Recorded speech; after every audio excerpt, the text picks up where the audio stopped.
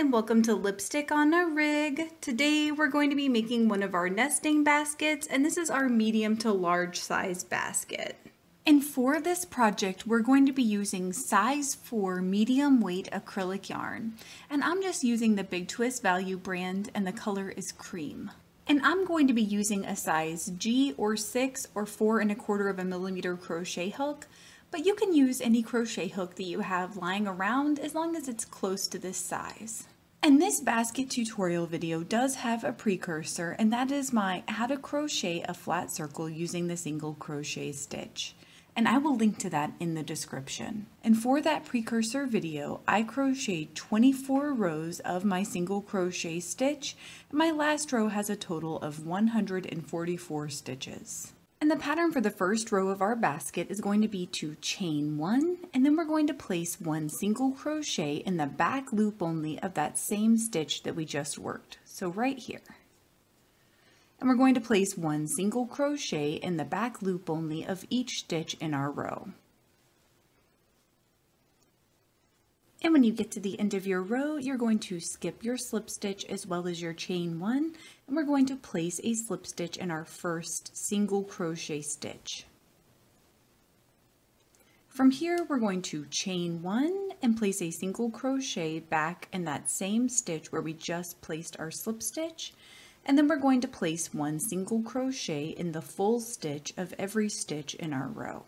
When you get to the end of your row, you're going to skip your slip stitch as well as your chain 1, and we're going to slip stitch into the top of that first single crochet stitch. And for this next row, we're going to be working in the top portion of our last row of single crochets, as well as these front loops that we created in the previous row. So to get started, we're going to locate our current front loop, which is directly below where we placed our slip stitch. So right here. Then we're going to skip a front loop and we're going to place a triple crochet in our next front loop right there. So to do that, we're going to yarn over twice and insert our crochet hook in that loop. Then we're going to yarn over and draw up through that loop, and then we're just going to yarn over and drop 2 loops at a time until we finish out our stitch and only 1 loop remains on our crochet hook. From here, we are going to place a single crochet in our next 3 stitches. So right here. And this is in the top portion of our last row.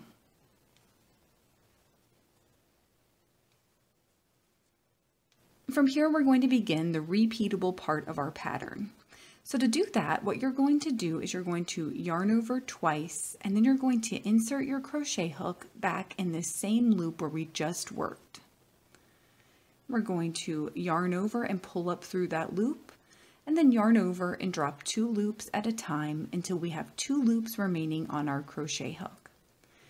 And once you have 2 loops on your crochet hook, then we're going to skip 3 of our front loops. So 1, 2, 3.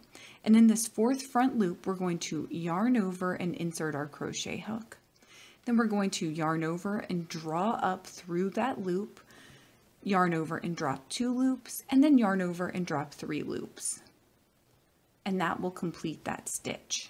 And from here, working back up in this top portion of our stitch, we're going to insert our crochet hook and place a single crochet in our next 3 stitches. And you'll notice that we are going to be skipping some stitches occasionally, but the main thing to focus on is that you're framing your current loop with single crochets. So right here. So when you're done placing your 3 single crochet stitches, you should be a stitch or 2 beyond where your loop is. So right here. And from here, we're just going to continue to repeat that pattern going around our row. So I'm going to show you one more time how to do that. So you're going to begin by yarning over twice and inserting your crochet hook in that same loop where we just worked. Yarn over and pull up through the loop. Yarn over and drop 2 loops at a time until 2 loops remain on your crochet hook. From here, we're going to skip 3 of our loops, and in that 4th loop, we're going to yarn over and insert our crochet hook.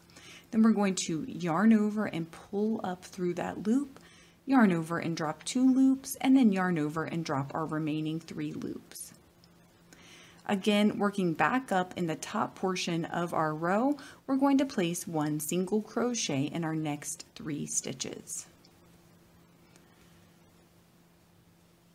So again, we're just going to repeat that until we get to the end of our row. To place the last stitch of this row, go ahead and yarn over twice and then insert your crochet hook back in that same loop where we just worked.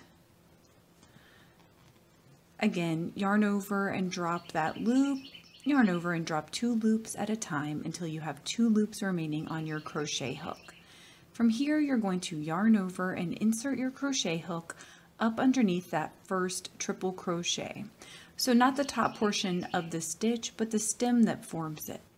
And we're just going to yarn over and drop all the loops on our crochet hook for a slip stitch. And then from here, we are going to slip stitch into the top portion of that triple crochet.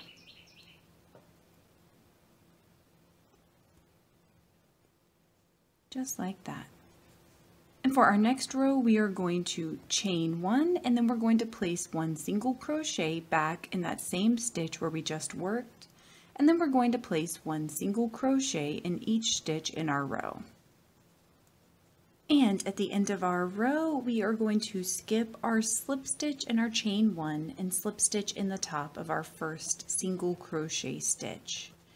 And from here, we're just going to repeat that last row again by chaining 1 and placing a single crochet in that same stitch, and then placing 1 single crochet in each stitch in our row. And again, we're going to skip our slip stitch as well as our chain 1, and we're going to slip stitch into the top of our first single crochet stitch. For our next row, we're going to be working in the top portion of our stitch as well as in these peaks that we formed from our previous crisscross section. To begin our pattern, we are going to yarn over twice and then insert our crochet hook up underneath the 2 stems that form our first peak. Yarn over, pull up through those stems, and then we're going to yarn over and drop 2 loops at a time until we have 2 loops remaining on our crochet hook. And once you have your 2 loops, then you're going to yarn over and insert your crochet hook up underneath the stems that form your next peak right here. Then we're going to yarn over and drop the peak, yarn over and drop 2 loops, and then yarn over and drop 3 loops. So we're basically repeating the pattern that we had for our front loops, only we're repeating it up underneath these peaks that we formed. Then from here, we're going to again try to frame our peak with single crochets. So working in the 3 stitches directly above your current peak, you're going to place 1 single crochet in each of those 3 stitches. And again, this does not have to be perfect, but as close as you can get to those 3 stitches each time will make your pattern look a little bit better. So from here, I'm going to begin the repeatable part of my pattern. And we're going to begin that by yarning over twice. Then we're going to insert our crochet hook back up underneath these 2 stems where we just worked. Yarn over and drop the stems, and then yarn over and drop 2 loops at a time until we have 2 loops remaining on our crochet hook. From here, we're going to yarn over and work up underneath the 2 stems that form our next peak. Yarn over and draw up through those 2 stems, yarn over and drop 2 loops, and then yarn over and drop 3 loops. And again, we're going to try to work in the 3 stitches directly above our current peak, and we're just going to place 1 single crochet in each of those 3 stitches. And that is it. You're just going to keep repeating that along your row. So I'm going to show you that one more time. We're going to begin by yarning over twice, and then we're going to insert our crochet hook up underneath the 2 stems that form our current peak. Yarn over and pull up through the 2 stems, and then yarn over and drop 2 loops at a time until we have 2 loops remaining on our crochet hook. Then we're going to yarn over and work up underneath the 2 stems that form our next peak, yarn over and draw up through those stems, yarn over and drop 2 loops, and then yarn over and drop 3 loops. Then again, working back up in the top portion of our stitch, we're going to place 1 single crochet in our next 3 stitches, and these should roughly be above our peak.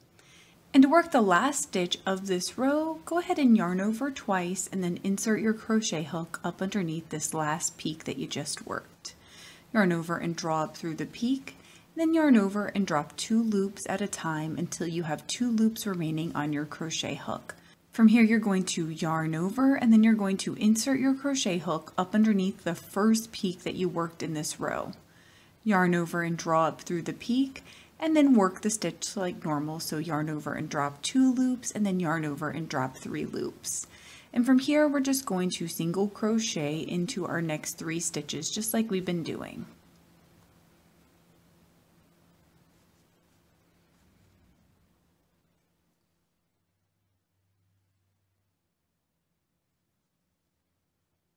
And from here we are going to slip stitch into the top of our next stitch right here. And then we're going to chain 1 and we're going to place a single crochet back in that same stitch that we just worked. And then we're going to place 1 single crochet in each stitch in our row, just like we've been doing. And when you get to the end of your row, you're going to skip your slip stitch as well as your chain 1, and you're going to slip stitch into the top of your first single crochet stitch. And from here we're going to chain 1 and place a single crochet back in that same stitch where we just worked, and then we're going to place 1 single crochet in each stitch in our row.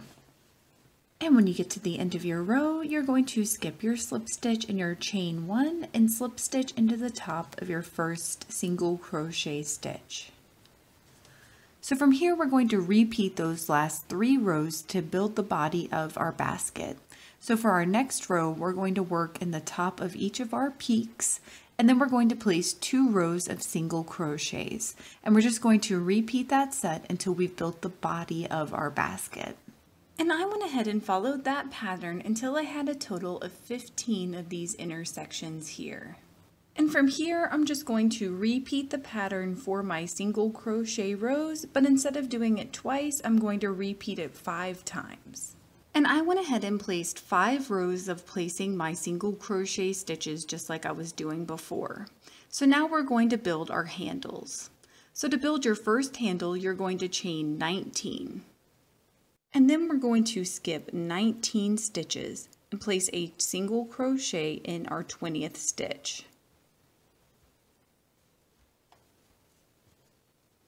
And then we're going to place 1 single crochet in our next 52 stitches so that we have a total of 53 single crochet stitches.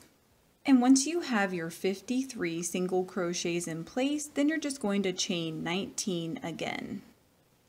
And then we're going to skip 19 stitches again and place a single crochet in our 20th stitch. And then we're just going to place 1 single crochet in the remaining stitches in our row, and that should get us back to our handle, and we should have a total of 53 single crochets between each handle.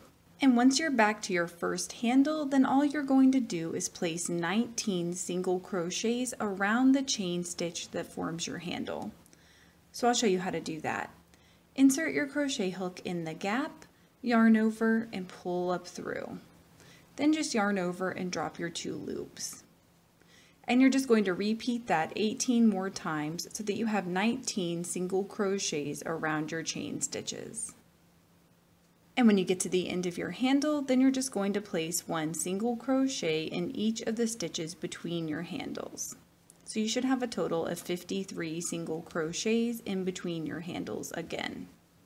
And once you get back to your second handle, you're just going to repeat the steps that you placed for your first handle. So you're going to place 19 single crochets around the chain stitch that forms your handle.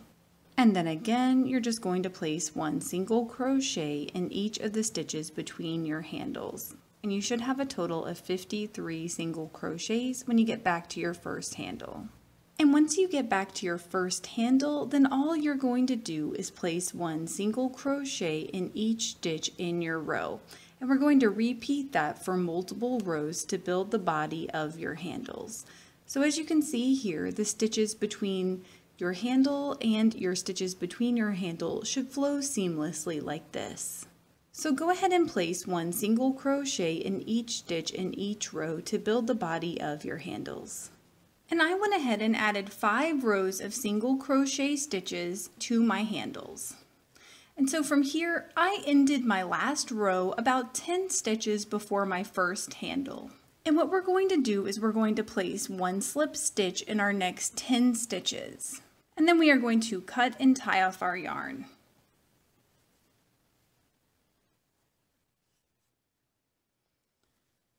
And I am going to weave my tail down the inside of my basket. And please let me know in the comments below if you experienced any issues while you were making this, and I will do my best to help you out. If this video helped you, please give it a thumbs up and consider subscribing to my channel, Lipstick on a Rig. Thank you so much for working with me, and I hope you have a wonderful, awesome day.